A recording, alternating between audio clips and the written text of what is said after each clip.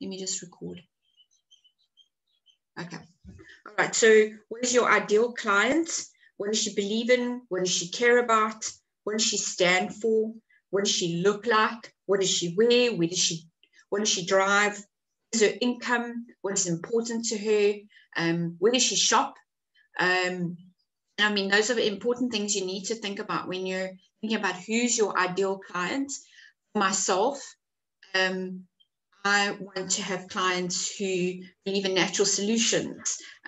They care about their families and they care about their friends. They stand for things that are natural. They either looking for something more natural or they're struggling in their health and so need something that's natural. What drives them is getting well, staying well, being healthy, being fit. They're not shy about spending, so they're willing to spend it on themselves to stay healthy. And the important thing is that they're not looking at the cost, they're looking at quality. And that's my ideal client. But also the fact that my ideal client would be, and it's just an example, is people that believe the same things as me, have the same heart for other people, believe in God and have a high level of integrity. And it's not necessary that they will all be like that. But I think that's something that I would really love to have people around me that think the same. Okay. Then the third thing she says is, what does your ideal client need help with? Okay. Where does she need help? How can you help her? Are there barriers in the way for you to be able to help her? How does she want to feel when she's gotten that help? And what are her pain points? And I'll get into that just in a little bit about the pain points. That's a good way to try and see how you can help people, is by looking at what is the pain point. What is the Louise dropped off. What is the ideal way of approaching them and talking to them? Okay, so then the fourth thing is how can you help them? By using your unique flavor or your unique voice, your unique story. What sets you apart? What tools do you have to help them? And what's your process? So I went over that, and for me, what sets me apart is that I've walked this journey with a special needs child before, and that the tools that I have is my personal experience. I can do a step-by-step approach to help people. I can break it down for them, and then the process that I use is bite sizes, so small amounts of information so that they can understand and not feel overwhelmed. But that's my process. So your process might be different. And why is the product important? Why is it necessary? Why will it help them? What happens when they use it? Why should they buy from you? And what is your customer service? What are you offering them that is unique to you and not like a cookie cutter doTERRA person? They can just go to anybody in doTERRA. What is unique about your experience and what you're offering that will make them drawn to you and want to hear what you have to say? Okay. The sixth thing that she talks about, finding your ideal customer, is where. Where is your ideal customer spending time? Are they spending time on social media platforms, online? When they're purchasing, how do they decide that it's legit or not? Oh, shame, Eloise says she lost connection. Where could you meet that person, in person?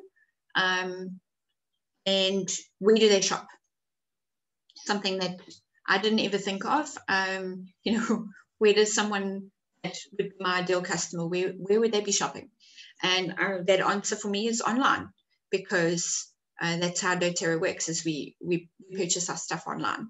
So if they're very much into getting their stuff online and doing research for themselves and things like that, that seems to be my ideal customer. All right. So social media is story writing, especially Instagram. It's small blogs. It's small stories about your life. It's not just advertising and putting on a picture and people would automatically come and hear what you have to say. It's getting them engaged and seeing that you have a story and that you are a real person. You're not just a business, that you have a life behind your business. And this is how you do things. The product is just a piece of your story. It's not the whole story. And so that's what people want to see. Well, I think Ash also dropped off. I'm going to carry on talking to myself. What happened?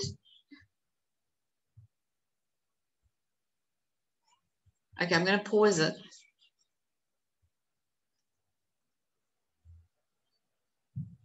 Pause the recording. Okay, so like I said, the product is a piece of your story. It's not your whole story. People want to see you being human and being real. And what are you doing with your family? And where are you going? It doesn't have to be all the time. It can be snippets. And she said something about 80-20 rule, but I'll talk about that now. I think I did write it down. Yeah, I did. It's a little bit later. Okay, so she talks about attraction marketing versus network marketing. So network marketing is you reaching out to people, you contacting people, you are following up and things like that. And where she talks about attraction marketing is that people will be attracted to who you are, what you stand for, what you believe in, and they will only know all that when you're putting it out there and speaking about it and telling your story. And so that's something that I've really been drawn to at the moment, because I was enjoying the Lee Shedevy way, and I was enjoying doing that because it got some things done and put me in a perspective where I can do schedules and things like that. But along the way, I wasn't doing it authentically from me, and now that I'm thinking about it, this is the way I want to do it. This is how I want to do it. I want to share it from my heart and not from boom, boom, boom, 1, 2, 3 kind of step. And yes, I'll still keep the steps, which is awesome. I want to speak from my heart. I want people to know who I am, and I know that sometimes it's difficult to share that over social media, but I think it's important for them to hear it. All right. And she did share about what is your ideal leader and what kind of leader that you're wanting. And she kind of says the same things about the leader, like what she said about the ideal customer. And she said, write it all down, which I have done. Who's your ideal leader? What does she believe in? What does she care about? Who do you want to be standing next to you? Like Joy was saying the other day, who do you want to be standing next to you when you're a diamond? When you're leading thousands of people? Who do you want being your closest friend? And yeah, that was something that I had to sit down and really think about. And I was I grappled over this one. It wasn't easy, but I think it's necessary for us to think about that. Who do you want to be walking with you, walking this journey with you, and stepping on that red carpet, for the diamond walk? I think it's really important to think about.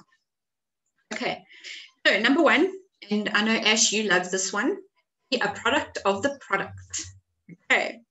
Let your passion lead the way. Let your lifestyle attract to those that are similar. So when they see this is your lifestyle, this is how you do it, this is what you're doing day in, day out. I mean, it's like weird stories like brushing your teeth, and they want to see things like that, which is weird to me. But anyway, it's they want to see the. I mean, you don't have to be super intimate about it.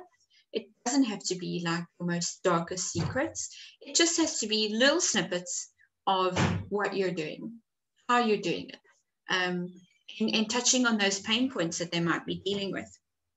Okay. And so your lifestyle will attract similar people into your inner circle. And think about, would you follow you? If you were on social media and you were scrolling away, would you stop and read that post that you've just put on?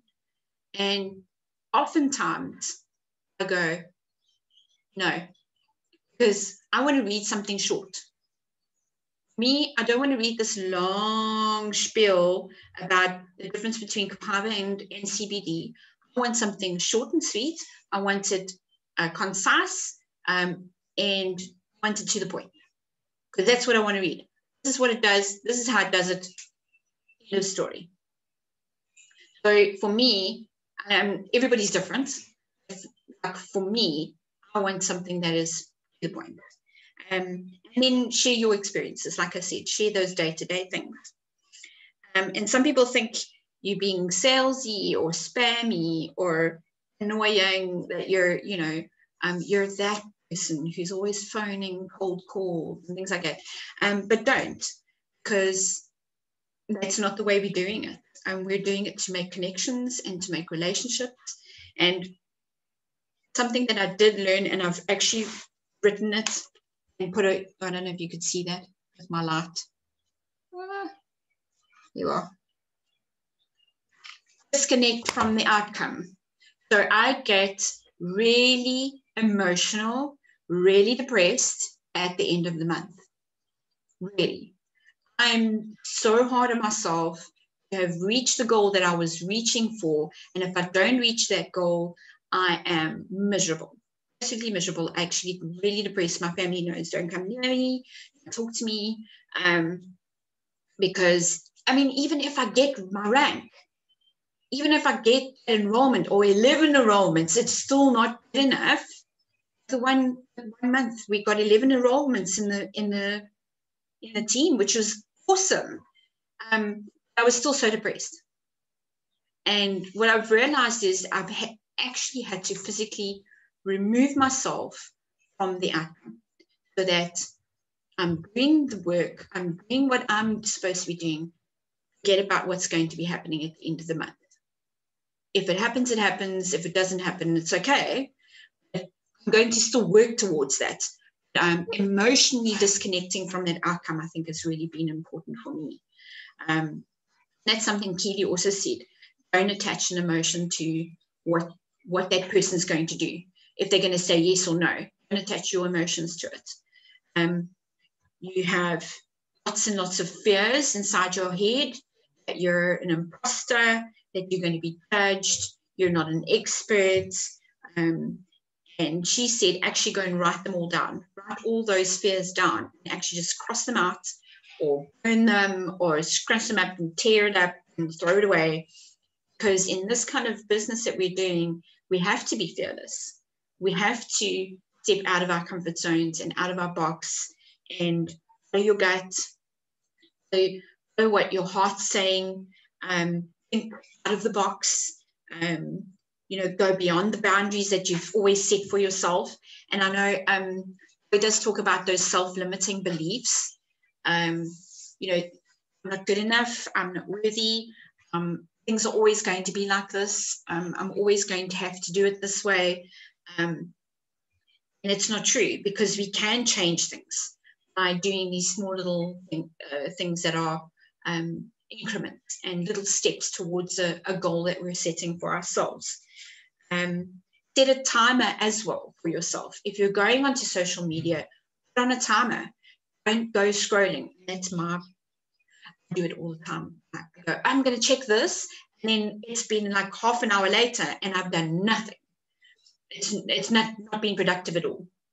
So she said, set a timer for yourself so that you're not going onto social media to scroll. Just go and scroll later on this evening. When you're getting your stuff done, go on, get it done, get it finished, go off, and then go on to another task. She says time block, and I know Joy does talk about time blocking. I really enjoyed Joy's course. I think it's a 4-day course. I did send that one to you, Ash. Time blocking. And that really helped me to be able to just, block out that time. This is what I'm doing in this time, and stick to the schedule for myself, and don't allow any negativity on your social media. None. If it's friends that just continue to, troll you, or even if they're not friends and they keep putting on comments that are just derogatory, and how dare you say this, or you think you are type of things, block them. You're allowed to block people. And I'm like, you are? Because I've been on a group, and somebody said to me, this is not a sales group. And I'm like, I'm not here to sell something. I'm here to help somebody. And I didn't do it for like a year. I didn't comment on groups. I didn't comment on social media. And I thought, I'm going to be judged again and lambasted. I actually did it like last week. I went and commented on there, and this guy came back and he says, but you're wrong. And I said, okay, as far as I know, this group is a non-judgmental group. Please don't judge me because you don't know my story. And I was like, oh, I can put on a boundary. I can say, don't judge me. This is my story. This is how I express myself. So it was actually quite empowering. Just put that one little comment out there. Okay, and then she said, be focused. So if you've got your list out for what you're going to be doing for the day, keep your focus. I know Ash, you're really good at that, even though you've got all the kids running around and playing in the background. But yeah, it's really good to be focused, setting a timer for everything, especially in social media. Instagram is, don't force yourself to do Instagram. Don't force yourself to do social media. Use the stories.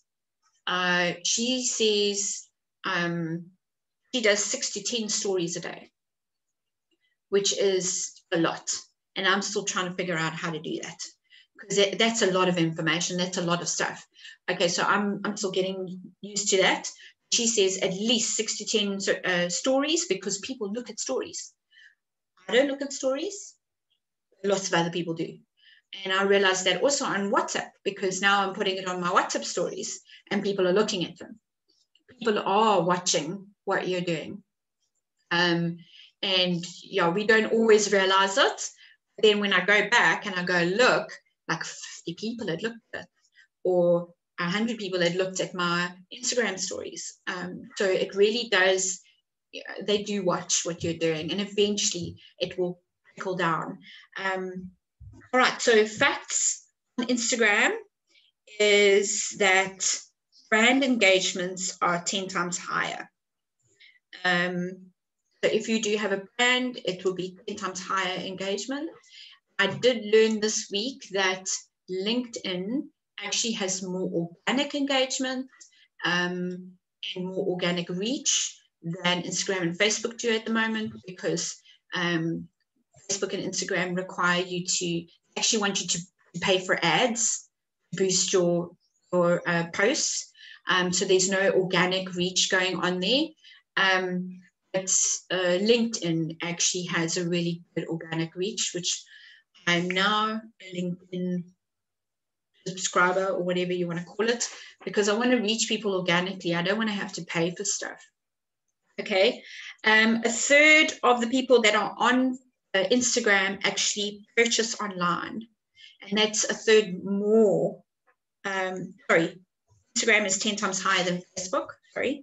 And then a third of Instagram users purchase online, so they can there is an option to put your products on Instagram, and they can purchase it straight from Instagram. Yeah, that's quite interesting. I'm just looking at time. How long have we gone? I'm going to speak for another 10 minutes. Is that okay, Ash? Okay. All right. So the difference between a business account and a personal account in Instagram, and I think Keely uses I think she uses the business one. No, she uses the personal one. I like the business one because of certain things. I'll tell you the difference between the two. Okay, so the business account, you have a contact button. You can look up the analytics of what your posts have been doing. I am busy, Lovey. Okay. Can you close, please? I'm busy. Quickly.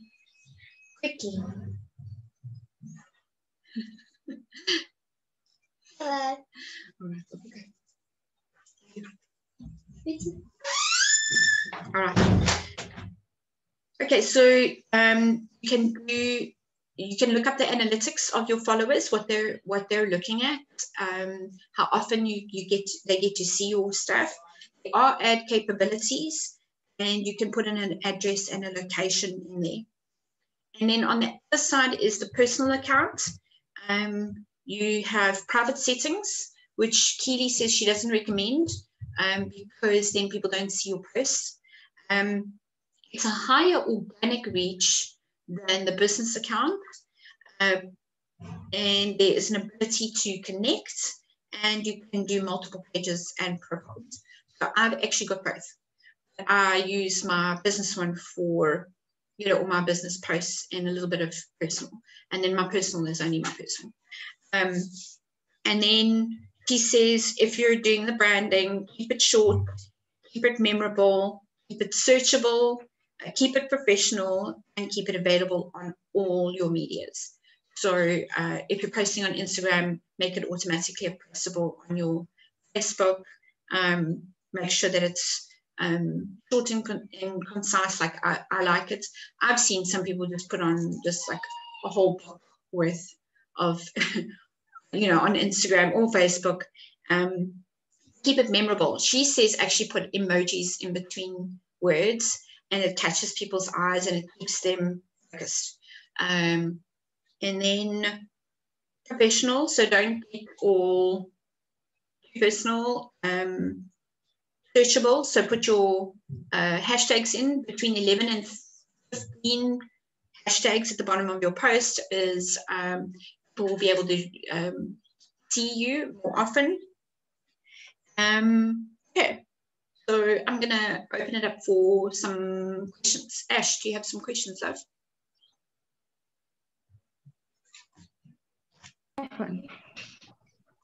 I'm okay, Tams, but I just wanted to find out about Instagram. Yes. Okay, I just got a message that came on. So I do have an Instagram account, but I'm not sure how to use it. I think I just probably went and read a couple of things and liked it, but I haven't been like posting and stuff like that, which I think I should be doing as well, because I've noticed when you put up stuff on your stories, like your WhatsApp, I put up stuff on my WhatsApp all the time, and on Facebook, and you do get leads from there and you do get customers. So sometimes you're gonna put it and you think nobody's watching, and then you go back 60 people that already looked at it. And like even with the pie business as well, if you post stuff, you're gonna get a call coming and somebody's wanting to buy. So put it whether somebody is watching it or not watching it, because it is gonna reach somebody some way. Yeah. Okay, so what are your questions with regards to Instagram? I actually need to find my way around it, Tams. Okay. I've actually have not posted or stuff like that on it, but I do have an account. Okay. All right. There's some really nice. I'll come sit with you one day and then I'll. Yeah, sure. But there is some nice. It's called. I'm using Planoly, so it's spelled Planoly. Then there's another one called Plan with the double N, and they do scheduled Instagrams for you. So you can set the schedule, it's free. So you can set your schedule months in advance if you want to, and put in your posts and leave them, and they'll go off automatically. I know doTERRA Social does do scheduled posts as well, but then you have to go and approve it. And then there was another one. So then you don't have to be on social media the whole time. You can just go and schedule the posts and let them run. There was another one I wrote down. I